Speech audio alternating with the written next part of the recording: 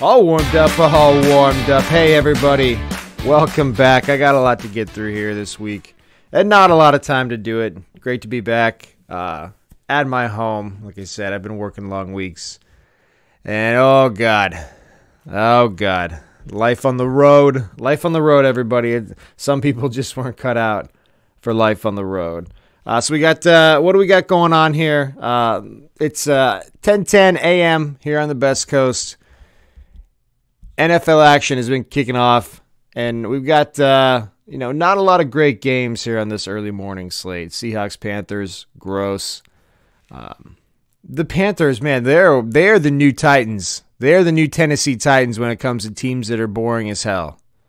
Because the Titans, for whatever reason, I gotta hold. I might end up, backtracking on this, but they're fun to watch. With Ryan Tannehill at QB, they actually are. What we got going on? Eagles, Redskins. The Eagles better fucking win that game. You better win that game, Philly. Broncos, the Chiefs. Let's see, Texans, Titans, Packers. We get the Patriots. Hey, they're up early, 7-0 on the Bengals. Looks like that camera work paid off. Bill Belichick, he knew nothing about that. Okay, everybody, he knew nothing about that. All right, it's all bullshit. It's bullshit, people. So I'll keep track of those as I go along here. We'll hit up some other NFL storylines as I get to that segment. We'll start with college football.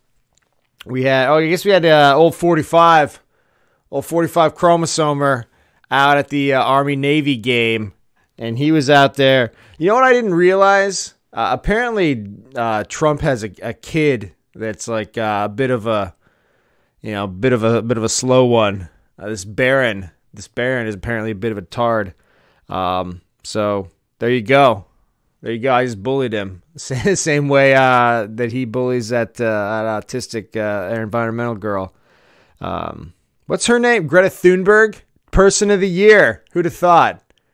Right? Go Sweden. Is she Swedish? I'm not. I'm too ignorant to look it up. Let's get back onto this. We got college football to talk about. But anyhow, he was out at the old Army-Navy game. Go Navy. I was a former Marine Corps personnel. I always have to root for Navy in that game. We're Department of the Navy, the men's department. That's what I say to all those old guys I come across in my line of work. You're in the Navy? Yeah, me too. Yeah, I was in the Marine Corps, men's department. Yeah, I tell you what, son, begin. And then you go from there.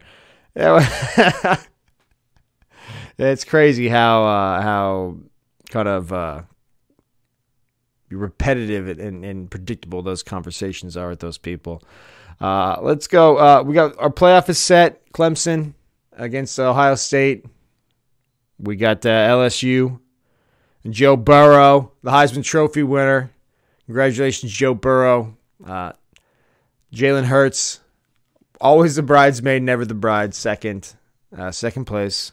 Second place in the hearts of Bama fans, and second place in the hearts of Heisman voters. And then we got LSU. They're going to take on Oklahoma. I read a big Lincoln Riley piece on ESPN, and it did nothing to convince me that Oklahoma stands a chance against LSU. Clemson, I like them against the Buckeyes, and I like the Tigers. Tigers. That's going to be the final. And if you're asking me who wins it, which you're not, but I'm going to tell you anyway. I'm going to say it's Clemson again, baby, back to back. Trevor Lawrence is the best quarterback in the Final Four. Let there be no mistakes about that. It's not even close. It's not even close as to who has the best quarterback. It's Clemson. They got the best quarterback. Check. They probably got the best coach. I think they do. I'll take Dabo over who else is it? Ryan Day? I don't know. That guy's face is really red. I don't know if it's because he's a day drinker or what it is. Rosacea, but a really red face. You got Lincoln Riley, and then who's our other? Oh, and then you got Ed Orgeron. I'll take Dabo over Ed. Yes, sir. I love Ed Orgeron. Everyone loves Ed Orgeron, but I'll take Dabo over him. So they got the best quarterback, and they got the best coach. That's why I like Clemson. Tiger Woods, baby. Tiger's back. He's back. He's double back. He's more back than Texas is every fucking August. That's how back Tiger is. As president player of the what is that? President's Cup? Excuse me, captain player. I think I said president player. He would be an upgrade in the role as an Oval Office. He'd be a Tiger. Tiger, come on, man. Let's go. But anyhow, he was the captain of the President's Cup. Went 3-0 on the playing field. Got wasted on the bus. There's a great video of them singing "We Are the Champions" on the bus. Tiger's wasted. He's got a fat lipper in. And he's loving life. Hell of a bus ride. And thank you, Tiger, for yet another great moment. I didn't watch any of it. Not a single stroke. But I'm ready to see you at Augusta again. I still have that on my... There are 2 things on my DVR right now that I have not deleted for the entire year 2019. 2 things are... Luckily, Comcast didn't fuck me over this time. And the last DVR I had maybe fucking 12 to 14 hours of storage on it. It was atrocious. You had more storage on your iPhone, back in 2007 than I had on that thing. It was terrible. But now my new one, I don't know what's on there. I mean, I can do... there's a lot of shit that gets piled up, and it seems like it's only half full. Maybe 100 to 200 hours. It's a lot of fucking shit you're never going to watch again that you can leave on there. So there's 2 things I've left on there. Thing number 1, when Tiger won the Masters last year. Every now and then, you got to just put on Tiger walking down 18, that crowd swelling, and relive that moment. Thank you for that, Tiger. That was magic. It was beautiful. It's what sports are all about. That and bad sportsmanship. But anyhow, the other thing, of course, is Joey Chestnut's hot dog eating contest. Every now and then, you got to see a guy eat 70 hot dogs in 12 minutes as well. To remind you of what the human body is capable of, and that it's really you and your own mentality that's holding you back. All right? If that guy can fucking eat 70 hot dogs in 12 minutes, well, you can do whatever you're thinking about doing. You can do it. You can get it done. All right. Let's see here. It's NFL. Let's double back on the NFL. I want to talk about Janorice Jenkins, former cornerback of the New York Giants. So he's on waivers right now. He was waived because he called a fan a retard. That's what a fan got into a beef with him on Twitter, and he's like, "You're a retard. Shut up." And then he got cut. Now, I'll tell you what. If Tom Brady did that, he would not get cut. You got to imagine this is one of... And it's not the first time that Janorice Jenkins has done that. And people are acting like it's a big deal. And granted, it's not a good word. It's not a word you'd want to put on a t-shirt and then go walking around Disneyland. That'd be inappropriate. Don't do that. But how inappropriate is the word? Well, I was reading about this on ESPN, and they wrote the word, in the article. So that, they say, Janorice Jenkins called a fan a, quote, retard, end quote, and then they go on with the article, right? If some white dude used the N-word, they wouldn't say that. They'd put N star, quote, whatever it is. They wouldn't put that in there like it's some Mark Twain publication from the 1870s. They wouldn't just throw it on print. So it's really not that big of a deal. And he got cut as a final result of that. Now, is it a good thing? No. I'm one to take ownership of the English language whenever reasonable. And let's not take words out of our language because there are a few people that may get hurt by them. You just can't do that. Can't do that. You do not use those words of hurt in the appropriate situation. Like, do you want to go to an LBGTQ, conference, fucking wedge your F-150 in between all the Subaru Foresters and the Outback in the parking lot and then walk in, get up on stage and start calling people queers. No, they don't do that. Don't do that. That's bad. That's bad. You're doing that to fucking get at people and to hurt people. But if your friend is being a retard and you want to call him out on it, it's okay to do that. It's just you and him. You can call him out on that and not be a hate monger.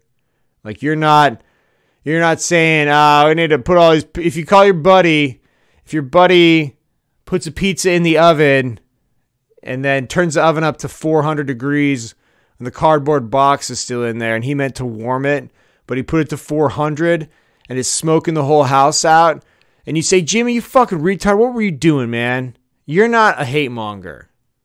You're not. You can feel confident in yourself that you're not. I'm going to give you reassurances there. Okay? But if you walk into a school and you go to the special ed department and you start throwing that word around, then at best you're a douchebag. Right? At best. At very best. All right, but Janorice Jenkins, he's trying to get on with the contender. He's not trying to deal with any of these fucking 2-12 retards. He's trying to get in there with the contender, get paid, and make a run to the Super Bowl. Now, speaking of people that Janorice Jenkins would probably call bad names, radio. So radio, you wouldn't call radio that word. Like if Janorice Jenkins called radio a retard, then Janorice Jenkins is a monster. But if he calls some idiot fan from North Jersey one, well, as a former resident of North Jersey, I can confirm there's a large number of those people roaming around out there that deserve that label. Okay? So I'm not going to hold that against Janorice. But Janorice would probably hate on this guy too. Radio, the guy, the real guy, not Cuba Gooding Jr., but the other guy, the guy who's based off of him, yeah, he's dead. So I just want to throw that out there for all you who enjoy that Cuba Gooding Jr. classic movie. For the next time you watch that, watch it with the proper reverence, because that guy's passed on. All right, let's talk NBA.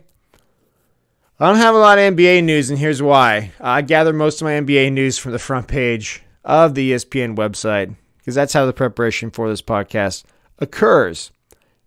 And there wasn't any NBA news on it. The only news basketball related on any level, college, professional, high school. We were talking about high school. Why would you even bring that in there? Because the only fucking thing on there was how Bronny, which is LeBron James's kid, how he hit some clutch free throws to win a fucking high school basketball game while LeBron James watched with his weave glued to his head from courtside. All right? That's all I got for you. Yeah, maybe Giannis is up to something. Maybe I heard Luka's hurt. He got a sprain. You're not going to find out about it, though, because all ESPN wants to put in our ears and our eyeballs is that, Bronny's hitting clutch free throws. He doesn't even look that good. Can I be real? Like, he looks decent. He's like a good high school basketball player. But I'm not trying to trade up in the draft and select him number one. What is he, fucking 6'3"? 6'2"? He ain't Russell Westbrook. Get the fuck out of here. And even if he were Russell Westbrook, I don't think I would want him.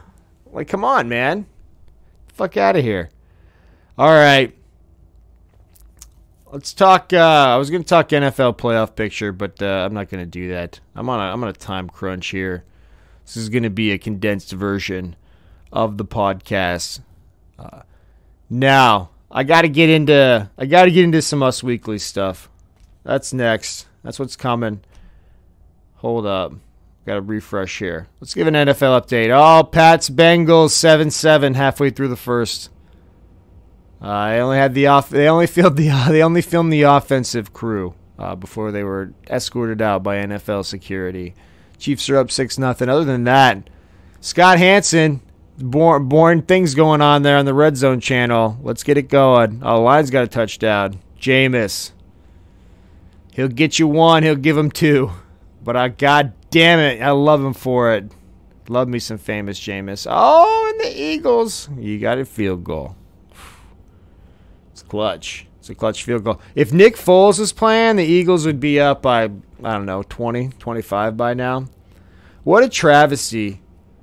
It's kind of, that whole relationship was kind of just, what would be, you know, if you saw, it was an iconic TV couple. You know, you see your favorite, your Pam and Jim. Actually, I mean, Jim, he'd been better off with Karen. She was solid. Very solid. Yeah, all right, let's go. The dangers of a one-man show. Standing by her man. Us Weekly. From the future, December 16th, 2019. So disgraced. Divorced for 23 years, but still disgraced. Prince Andrew's #1 supporter. That's Duchess Fergie. I don't like the look of either of these people. Either. They both look evil. They're definitely... she's definitely the sort of lady that is covering up the crimes of a child rapist. That's what... Draw a picture of what one would look like. That's her. Justin Timberlake, he's going to address the cheating rumors in here. Katie and Orlando, their wedding's on hold. Oh, goodness. Oh, goodness. All right. Trying to sell me some Chevys. Dun, dun, dun. I don't think so. Who wore it best? Well, this is a ridiculous, gigantic red dress. Congratulations. I haven't heard of 3 of these people. Eliza Cummings, sorry for you, 10%. America hates you. Becky G, 20%. Never heard of you. Sophia Carlson, the winner, at 38%. Never heard of her. Kendall Jenner, I heard of her. 32%. 32%. Dang, she lost, huh? The Jenners lost. She looks like her mother's, though. Looks like her mother's. Maybe a bit too much Bruce to overcome Sophia Carlson, but looks good nonetheless. Yeah, what do we got here? Oh, a pink one. Gwyneth Paltrow. She wins this one. She's one of those people that was trying to sell like stars to somebody, or really, really crazy stuff going on. Bad person, that Gwyneth Paltrow. Good wife. Good wife in Marvel movie form. What else we got here? Oh, the Pussycat Dolls. Here we go. The Pussycat Dolls. Jessica, Kimberly, Nicole, Ashley, Carmit reunite and perform for the first time in almost 10 years on X Factor Celebrity. And I'll tell you what, like, when I'm looking at this picture right here, this is the greatest night of at least 3 of those women's lives. Based on the look of their face. And probably 4. And then the one in the middle is a little bit... So Nicole Scherzinger, she had a somewhat of a career at a certain point in time. She made it out of the Pussycat Dolls. Like, she made it out of the hood. And now she's back. Like, now she's back at grandma's house, living there, singing with Jessica, Kimberly, Ashley, and Carmit. Jessica, she looks like she's had some problems with drugs in the last decade. I'm not going to lie. Kimberly, probably a mom. Looks like a mom. She looks like she'd fucking tear your ass up at Starbucks if you wrote her name on the cup wrong or got the mocha twist incorrect. She'd fuck your ass up. And the 2 on the right, they're just happy to be there. Very happy to be there. You know, afterwards, they're all walking backstage. Jessica, she's got some money problems. I bet most of them have money problems. We've all got money problems, right? Oh my God, that was amazing! We need to do a reunion tour. We needed to do a reunion tour. And then... But here's the thing, though. You don't.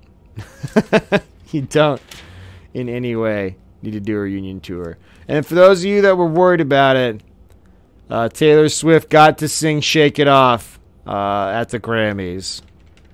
It happened, according to something going on in here. She got to do it. Hey, there's Reese Witherspoon dodging her taxes again. Oh, stars, they're just like us. They shop for housewares with their stolen tax money. Don't you, Reese? They eat hot dogs. That's Kendall Jenner yet again. A whole plate of hot dogs. She's not eating a whole plate of hot dogs. Is someone just giving her a whole plate of hot dogs and she's there like, here, take a bite of a hot dog. I'm going to take a picture of you with this. And then somebody walks away. Like, that's how that goes, right? Those are all plans. Do you imagine living your life and you're like, all right, we got to get Jerry to walk over there and fucking take a picture of me eating a hot dog. Why? Us been getting Us Weekly. And some idiot in his basement can talk shit about us. All right, yeah, let's do it. Let's go. That's worth the money. Oh, love lives. The couple since 2015. See each other as soulmates and best friends. Well, then why hasn't Blake Shelton proposed yet? Apparently, Blake Shelton is popping the question to Gwen Stefani any day now. At least, that's what The Voice's Rose Short tells us. We'll see. We'll see, bitch. We'll fucking see. Come on, Blake. Do the right thing. Do the right thing. All right. Justin Timberlake. So I finally saw these pictures, these incriminating pictures of him. So in October, Justin Timberlake made it very clear that Jessica Biel was his lady. All right. But now Timberlake, he was spotted with this Palmer co-star, Alicia Wainwright, at a bar in New Orleans. And the picture there, I mean, they're sitting at a bar. The whole wedding ring thing, he doesn't have his wedding ring thing. That's one thing. I mean, he's an actor. He's got that coming on and off for filming scenes. That could, there's any number of things that could go into that. But this lady is sitting with her fucking hand on his knee. Like on the inside of his knee. Like palm toward the thigh area. I tell you what, man. That's a tough spot. I would not want to be in a room with Mrs. Fever and that picture of me. Right? Lucy, you got some explaining to do. He may be able to explain that to Us Weekly. Which he does. Justin and Alicia are just friends, says the source. Nothing remotely romantic is going on. In fact, Wainwright has been dating an actor who lives in L.A. Yeah, Justin Timberlake. Fucking Justin Timberlake. Timberlake, for his part, is a dedicated husband to Biel, 37, and father to their son, Silas, 4. When he's not working, he's 100% dad. I don't know about that. I don't know Justin Timberlake, but I know a lot of people, a lot of dudes with fucking young-ass kids that are still stepping out on their wives. So, I don't think you could fall back on that and say, I'll tell you what, man, I've been serving the good Lord for decades, and I don't appreciate being accused of embezzlement. Just because you say you've been serving the good Lord from your private jet, it doesn't mean a whole lot to me. It doesn't. All right? And you can say that you love being dad, but when you're out there at the bar with some lady's hand on your crotch, well, I don't know if I believe you. Maybe Jessica Biel does, and that's between the two of you. All right. I can wait another stalled proposal. Katy Perry and Orlando Bloom. I know who these two people are, and that's why I'm talking about them. Aren't heading down the aisle yet. They were set to tie the knot this month, but it's been postponed. Change the timing due to the location that they want. And everything's still going smooth. I don't know, man. No one really fucking cancels a wedding if shit's going smooth. Like, I'll tell you what, I thought I wanted Tahiti. But it turns out I actually want Barbados. So we got to change this whole thing. And I don't know. Or maybe Orlando Bloom, 42, is looking at Katy Perry, 35, and saying to himself, ooh, man, I've been hanging out with Cara Delevingne, who's 22. She's a lesbian, so it's not like, they're going to hook up. But he's like, I actually found out that I'm more of a fan of 22-year-olds than I am of washed-up 35-year-old pop singers. So I'm having some second thoughts. Well, I'm telling you, pretty soon we're going to have a picture of fucking Orlando Bloom and his 4-year-old, talking about his 4-year-old kid. Some lady grabbing his crotch at a bar. All right. Here's the meat and potatoes. Fergie. For those of you who don't know who Fergie is, Prince Andrew's ex-wife, Sarah Ferguson, has enough intel to take down the Crown. So she's apparently like the Crown's own personal Jeffrey Epstein. She's got all the dirt on what's going down. And that makes sense, right? She was married to the fucking, like, the pedophile. She probably knows more than the Queen about all the dirt that's going down there. But here's what's going to happen, though. She's getting forced out. They're like, hey there, lady. This is the only part of this that's interesting to me. So now we got the royal son, all right, who's been fucking diddling chicks for however long he's been doing it, hanging out and consorting with rapists and pedophiles, and most likely 100% participating in the like and the sort of their crimes and activities. Now he's got this wife, ex-wife, who's been taken care of because he's got that royal cash. He's like, yo, Fergie, here's your hush money. Shut the fuck up. All right? Here's this. Here's this. Almost died there. I'm alive, though. I made it. Unlike, presumably, some of Andrew's victims. Now, here's your hush money. Keep your mouth shut. Do your thing. Buy your Louis Vuittons. And let's move on. Let's forget about what you've seen, what you've done. But now the money's going to dry up, right? At a certain point in time, his money's going to dry up. And his money to her is going to dry up. And then what? I'll tell you what. If I'm Fergie, I'm cashing the fuck in. I'm going to write me a book. And I'm going to say, hey, I'm going to sell this book to somebody. And I'm going to ask a publisher if they want to buy it and how much they want to buy it for. And I'll offer to sell it to the Queen, too. Who wants to buy it? You or these publishers? And that's it. I'm going to cash in. Is that bribery? Have what I just described, is that bribery? Feels like it is. Right? Like, I'm sure in a way it is. But I don't think it is. It's like, hey, we're going to have a bidding process for your dirty secrets. Whoever bids the most gets it.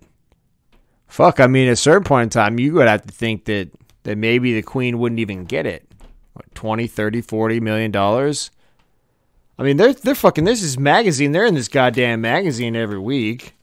So, I mean, they're churning out, us weeklies using them to churn shit out. Imagine if you had all of Fergie's shit and maybe you didn't even put it out in a book form. You just piecemealed it out in giant bombs, crushing fools. I don't know. How much is that worth? It's a dangerous game these people are playing.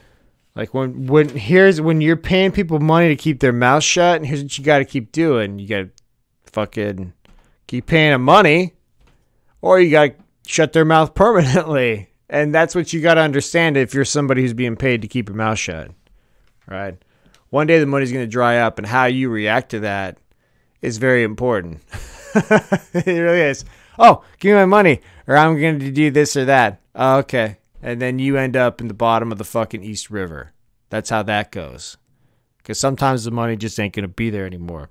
But Fergie's got a lot of leverage. If I'm her, I've already gone through a few drafts of this thing. And I'm going to make sure I'm taken care of. Because if they're not going to look out for me, who's going to look out for me? I got to look out for me. And the last thing here, people looking out for other people. Take me to church. Hollywood's feeling spiritual.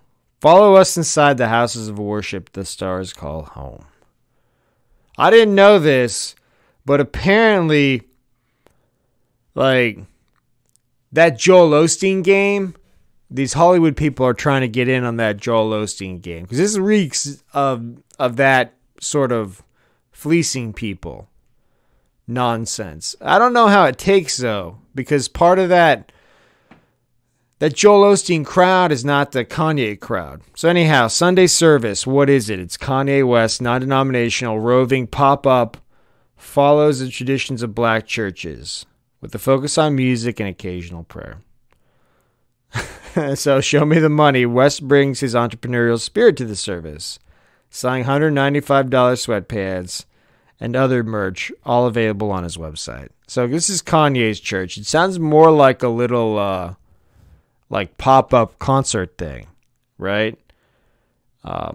So he's doing that, and apparently you can go, but you have to sign an NDA to go. So it sounds like Kanye's up there just shimmying around, plays Gold Digger, and then you buy some Yeezy sweatpants, a visor, throw some money in the those little tray things? Throw some money in the little trays, the donation trays, and then pop on out of there. Terrible. You got one named VOO. VOO is a pop culture church founded in Miami by Pastor Richard Wilkinson. I might think about ordaining myself as a pastor at some point. You can do that on the internet, I think, in less than half an hour. Pastor Bobby Fever. I'm here to help you, my son. All right, so he's the guy who performed at Kim and Kanye's wedding ceremony. So what this seems to me is like that this Richard Wilkinson guy has been running this game since 2015, and that Kim and Kanye were going there, and then that Kanye saw the money he was making and then said, oh, fuck, I gotta give me some of that, man. I'm going to do what you do, but also sell Yeezys, which is pretty sick. And then we got 3 more here. Hillsong. This is apparently like one of the original ones. So the OG celeb attracting megachurch, founded by Brian and Bobby Houston. But its public face is high-profile tattooed pastor Carl Lentz. The Pentecostal Christian Church has locations across the globe. In 2018, the church's revenue is $103 million. That's pretty good. I mean, that's pretty good. Like, here's the deal. When your revenue is $103 million and you provide no public service or no product, the margins are pretty fucking sweet. Pretty fucking sweet. Well, how does your business work? Let's imagine religion is a business, if you would. What do you sell people? Oh, we give them nothing tangible. We don't produce anything. We don't provide any reasonable services. We simply are a place for them to congregate, facilitate the removal of money from their pocket, and then we push them back out into the world to get more money for us. That's essentially how our business works. Oh, give them like, we got Kool-Aid every now and then, for sure. Rice Krispie treats are pretty sick in the summertime. If you come to Vacation Bible Study, and it's on a log for everybody. So it's not like we do nothing, but we're kind of centered on around doing nothing, right? And then here's what we do. And then we're like, all right, well, we're going to help other people, right? So we take like a little bit of this money and then we give it away, right? We're not able to write it off in taxes because we don't pay any taxes. So, I mean, that sucks, right? We can't no write-offs. But not paying any tax is also very sweet.